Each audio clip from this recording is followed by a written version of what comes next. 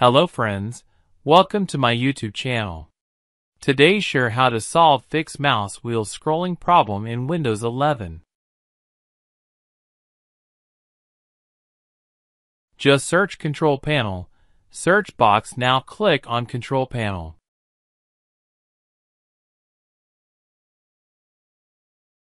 Now click on Mouse.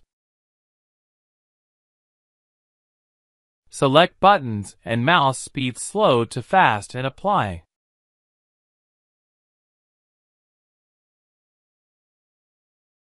And select the wheel, vertical scrolling and horizontal scrolling at time is up.